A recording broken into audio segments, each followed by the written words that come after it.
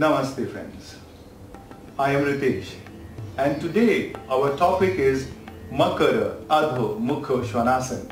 In simple terms, it's a dolphin plank pose. Friends, yogis have been practicing downward facing dog regularly, especially in a vinyasa flow where you have wrist issues coming every time when you do a downward upward plank. This is the pose that gives you a little bit of relief when you're doing that flow. So it's a great warm-up and it's great for the core. So it comes into an intermediate level arm balancing pose. Friends, it's a great strengthening to the core, and in case you want to start something with a lower version of a plank, this is a plank position that you can go into. Friends, it's great for the core, but remember, people with cervical spondylitis should be very careful when they do it. So they can use a block while doing it, that I'll let you know when I'm doing the practice. A cardiovascular disease, hypertension, or if you have excess weight, avoid this pose.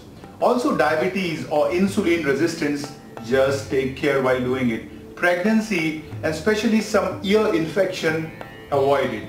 So if you have these problems, please practice it under a medical supervision or an experienced yoga teacher. So let's get into the practice. So before we start this pose, that is the dolphin plank pose, we start first for a beginner level. So very simple, let's see how it's done. So I keep the palms on the floor. So you can start with a tabletop position, and from a tabletop you keep the palms, especially the palms and the elbows, on the floor. Now keep the knees on the floor and just maintain that. That's your position. Breathe in, breathe out. See that the elbows are in line with the shoulder level. It doesn't go out, it doesn't go in. So what I need is, when you're doing it, that should be your position. Your shoulder joint should be in line with your elbow joint.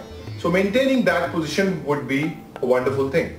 So putting the knees on the floor makes it a little bit more easier, and then slowly and steadily you can lift one knee up, then the other knee up. So getting into this pose and maintaining it, that's your beginner level pose.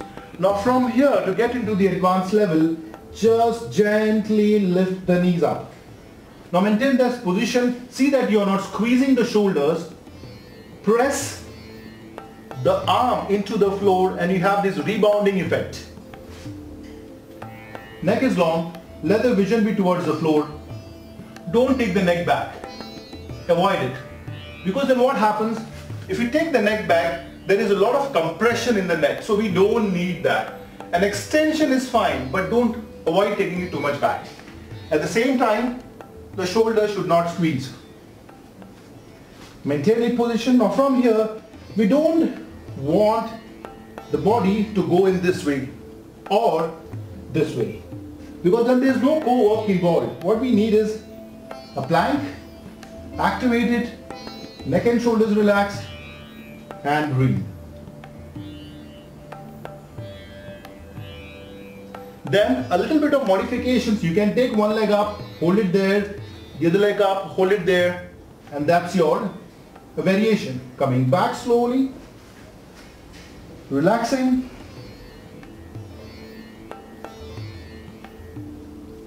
come up slowly and breathe. So friends, that was your dolphin plank pose. Friends, it's a great core workout. At the same time, people with low back issues would benefit if they slowly, or you can say gradually, improve from 2 seconds to 5 seconds to 10 seconds. Don't forget to take a support. Also, if you have any spinal injury, it would be great, but you once again just go slowly and gradually. At the same time, it improves your balance, memory, and concentration. It gives you a better looking posture because your body is as straight as Tadasana, the foundation pose. Also, it calms the brain and helps relieve stress and mild depression. Friends, people with reduced bone density, it increases your bone density because it is strengthening asana. Osteoporosis, it improves your metabolism rate. Friends, that was your Dolphin Plank Pose. I am Ritesh here. In case you like my video, don't forget to hit the like button and do subscribe. And yes, if you have any suggestions or comments, please mention in the comment section below. Namaste.